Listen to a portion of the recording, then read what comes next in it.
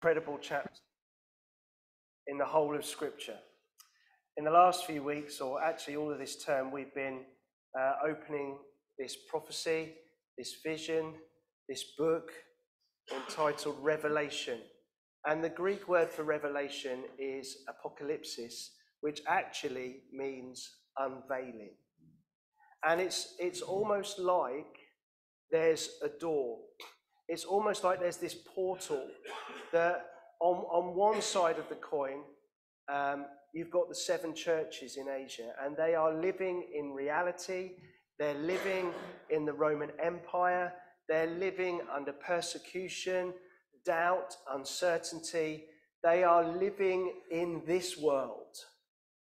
And their bishop John from Smyrna, is the last of the 12 apostles. The thought was that Jesus would return before the disciples died out, but 11 of them are dead of the original 12, and the only one remaining has now been carted off to Patmos to the copper mines and is in exile. Where is the hope? Where is the light? Where is the light at this end of the tunnel? And then in that moment, John has a vision, and it's an apocalypsis, and it is an unveiling, and it is like a door is placed beside him on this island, and the Lord says, look, I've placed before you an open door. I want you just to go through it, and as you go through it, you will see my world, the Lord says. You will see my world through my eyes, through my perspective, and it will give you perspective on your world. And do you know the amazing thing about the book of Revelation is that not only does John in his vision receive an invitation to go through the open door, actually, because it's written down for us, we get the opportunity to go through the door as well. How cool is that? And our circumstances are very different. We're not living under Domitian. We're not living under the rule of the emperor. But we too have our circumstances. We too have our sufferings. We too have our doubts. We too have our challenges. We too have our questions. So let us go through the door with John. Let us go through the door along with the 7 churches. Let us try today to see God's world through the eyes of Jesus. So, Revelation chapter 4. After this, I looked, and there before me was a door standing open in heaven. And the voice I had first heard speaking to me like a trumpet said, "Come up here, and I will show you what must take place after this." At once I was in the Spirit, and there before me was a throne in heaven with someone sitting on it. And the one who sat there had the appearance of jasper and chameleon.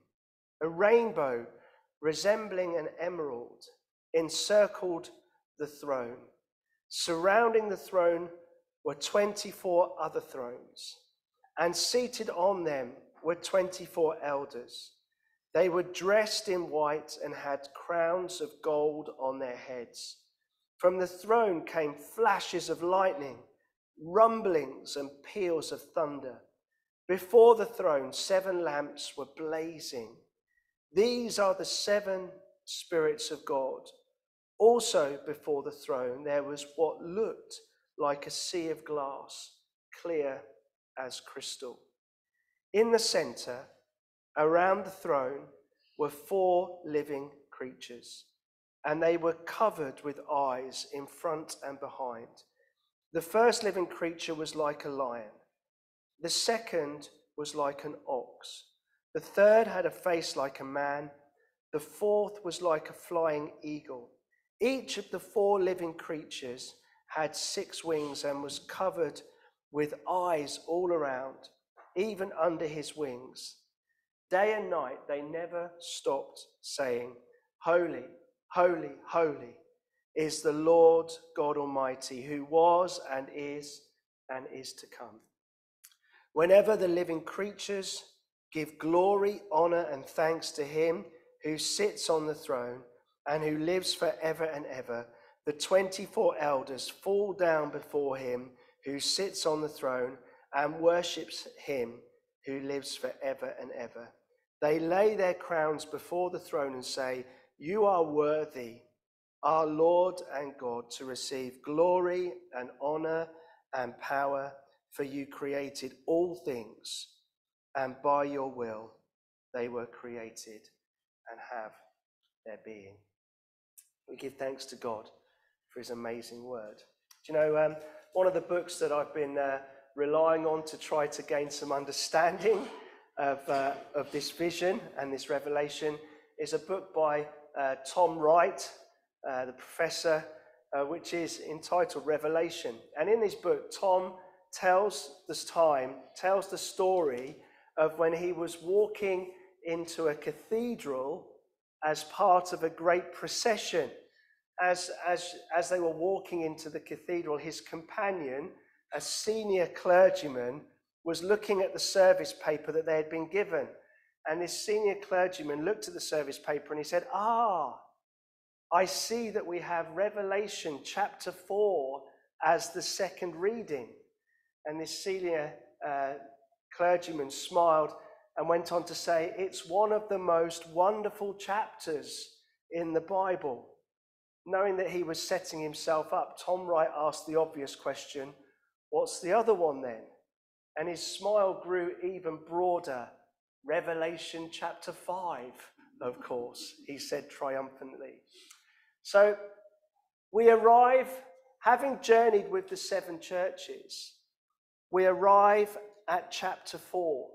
And actually we arrive at the throne room of heaven. Verse 2, "At once I was in the Spirit. There in heaven stood a throne, and someone was sitting on it." Do you know, I think the way I would describe Revelation chapter 4 is a bit like the Chronicles of Narnia. As an introduction, I've just said it's like there is this open door.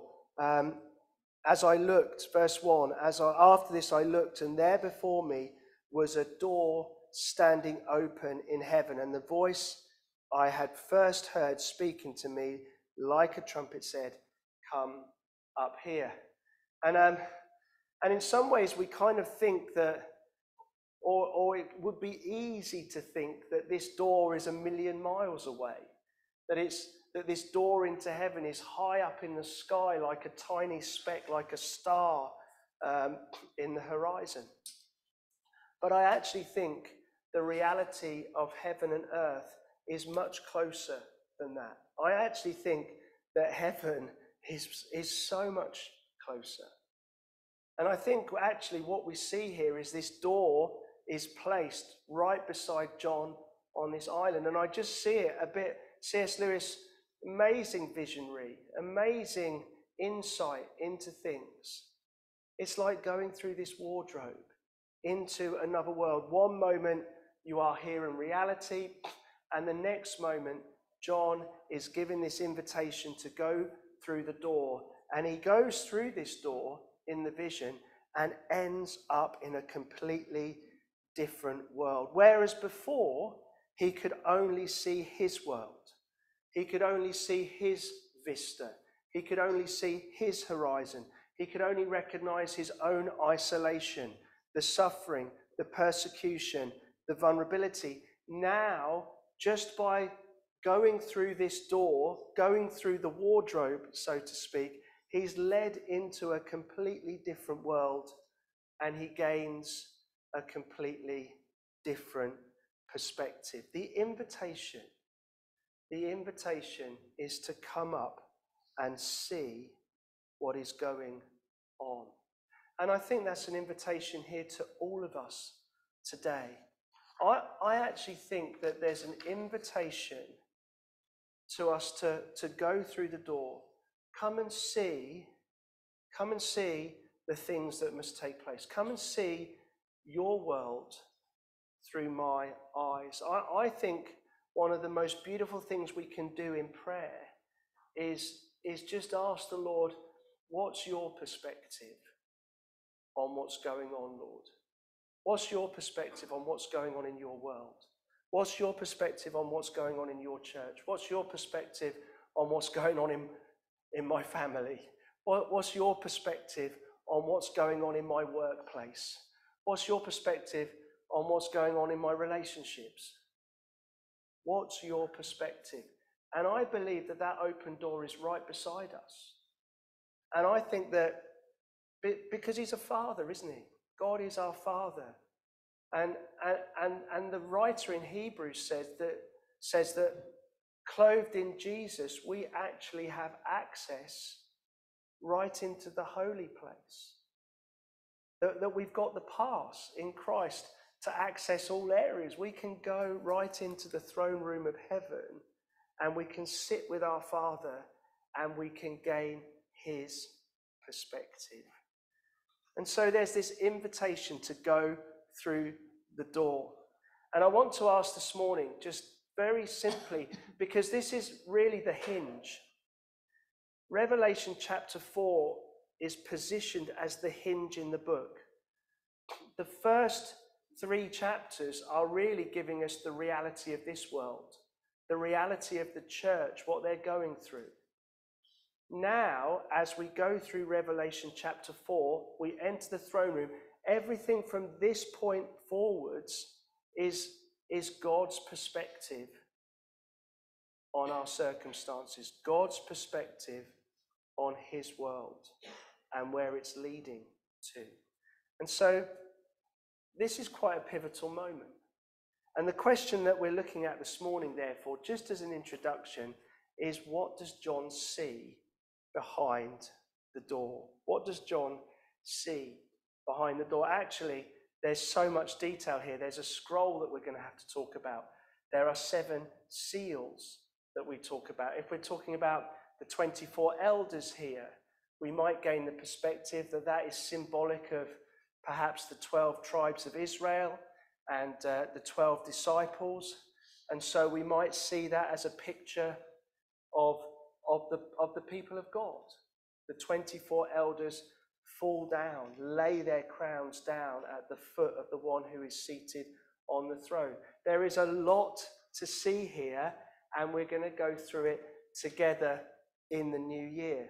But just at this moment in time, in this opening sequence, there are 2 things that I just want us to focus on. 2 things that I think are central to the throne room. You see, the first thing that John sees as he walks through the door is a throne. That sounds quite obvious, really, but it's important. Verse 2, at once I was in the Spirit, and there before me was a throne in heaven with someone sitting on it. And I think there's a really interesting parallel here.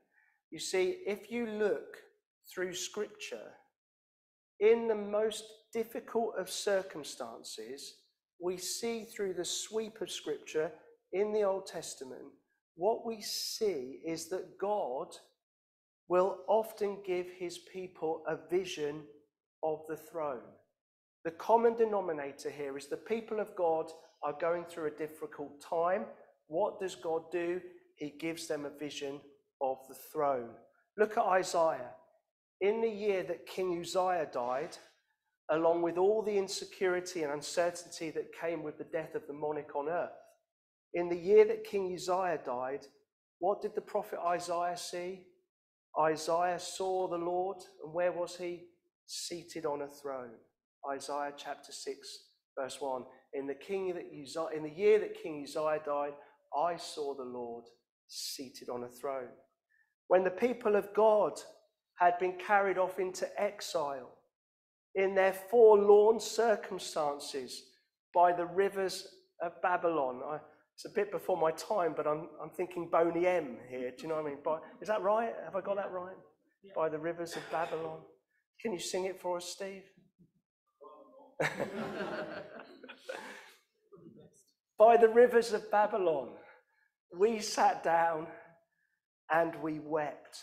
In that lament, in that separation, in that shame, in those circumstances, by the rivers of Babylon, what does Ezekiel get? Ezekiel, the prophet, is given a vision of an eternal throne. When Daniel also was in exile, when God gave him a really difficult prophetic word about the abomination of desolation, in the context of his vision in Daniel chapter 7, Daniel is given a vision of what? He's given a vision of a throne. In the face of King Ahab, what does the prophet Micaiah see?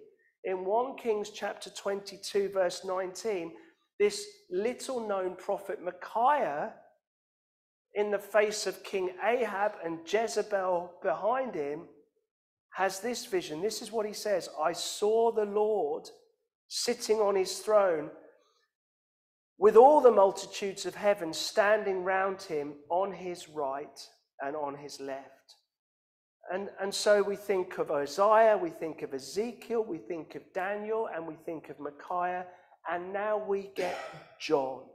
When the 7 churches of Revelation were going through the most challenging persecution, what does their bishop John see? There before me was a throne.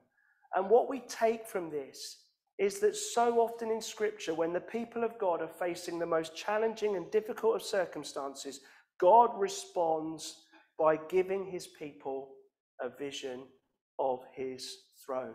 Why does he do that? What difference does the throne make?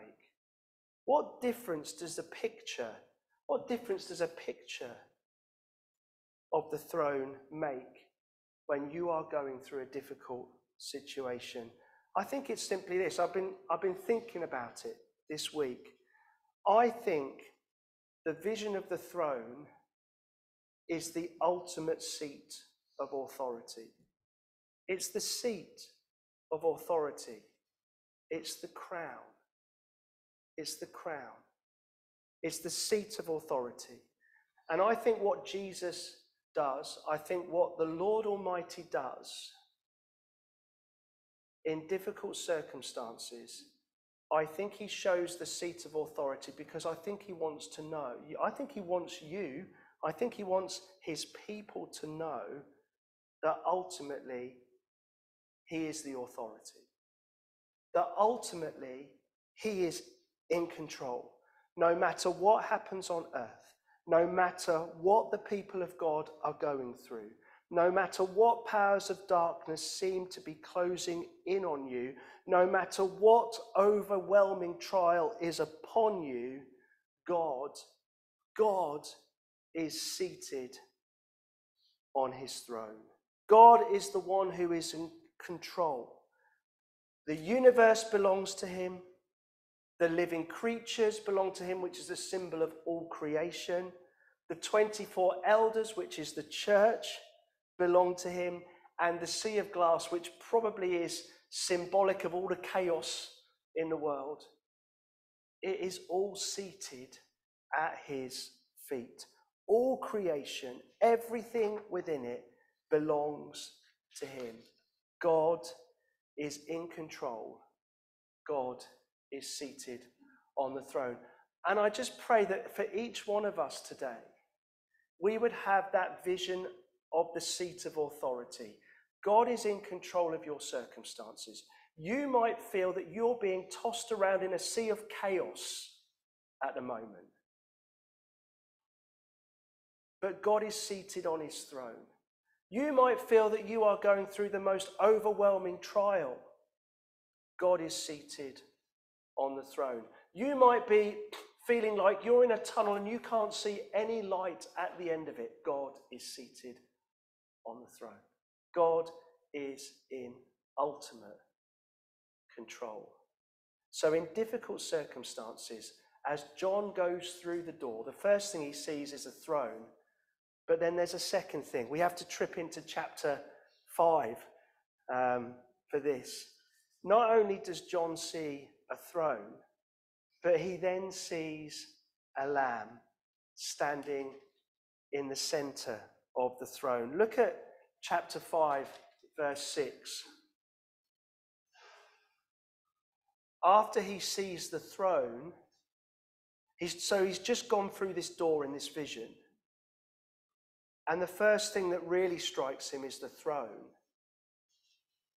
But then as he looks closely, he sees that someone is on the throne. And as the vision unfolds, as more is unveiled, he sees a lamb.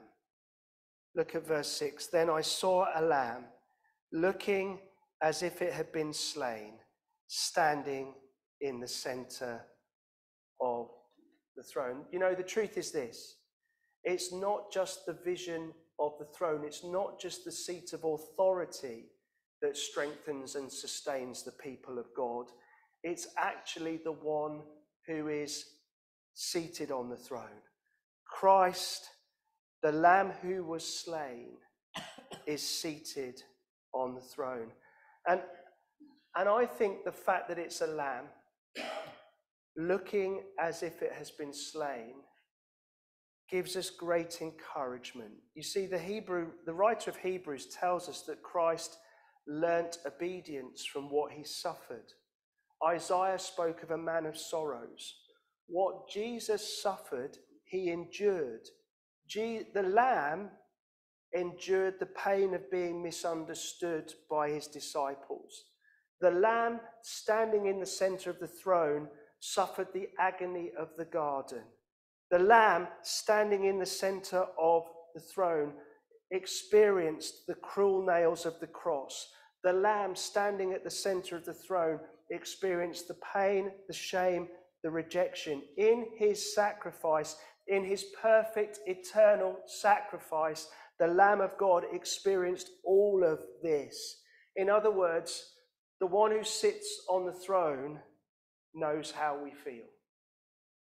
He's not aloof. He's one who's standing there looking as if he's been slain. He knows what it is to suffer. All the feelings that God experienced on earth through the suffering of his Son have been carried back onto the throne. All of his earthly experiences, the Word became flesh and dwelt among us. All of that experience on earth now resides on the seat of authority. It's incredible. Not only are they there, not only are his sufferings there in all fullness, his sufferings are there for all eternity. Do you know what that means? It means he knows how we feel, and it means that he really cares. That's what it means. What does the Lamb look like? It looks as if he has been slain. It is the Lamb of God who is seated on the throne. Ultimately, it is Jesus. In the beginning was the Word, and the Word was with God, and the Word was God. The Word became flesh and made his dwelling amongst us. We have seen his glory, the glory of the one and only Son who came from the Father, full of grace and truth. What I'm saying is this: the one who was laid in a manger is now the one who's seated on a throne. Isn't that incredible? We have seen his glory. Do you know the throne? This is just the introduction to the vision.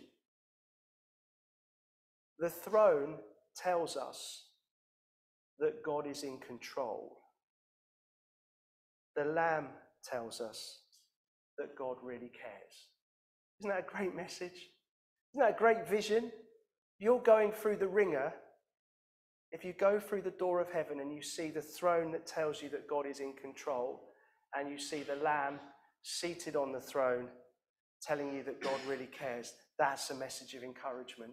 And that's the message of encouragement that I want you to receive today.